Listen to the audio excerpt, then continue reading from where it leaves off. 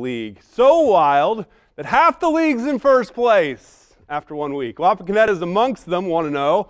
What a job Doug Davis has done. Redskins 7-1, including victories over the likes of Shawnee, Perry, and Marion Local. Tonight, Wapak welcoming Kenton to town, a Wildcat team that is 5-2 in its own right, winners of 4 of their last 5 ball games, and this one a good one. Wapak, though, leading 42-34 in the third. Look at this block by Gage Shank. Goes up and gets it. Big block for the Skins. Then Trent Heights trying to get his team back into it.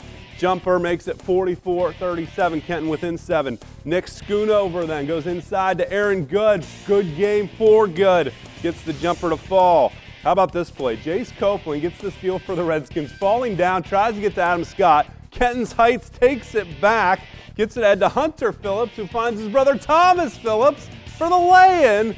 Kenton on the steal. Then more stealing, this time for the Redskins. It's good. Look at this scoop shot. That could be a Layfeld Welding top 5 play. Final seconds of the third. Jaron Sharp for Kenton from deep. Knocks it down. That cuts the lead to 8. Kenton would tie it in the fourth quarter, take it to overtime, but Aaron Good, a buzzer beater. 3 of his 16 points. Wapak stays unbeaten for the Western Buckeye League. Final score, 66-63. Shanks, Copeland, and Huffman, 11 points apiece in the win. So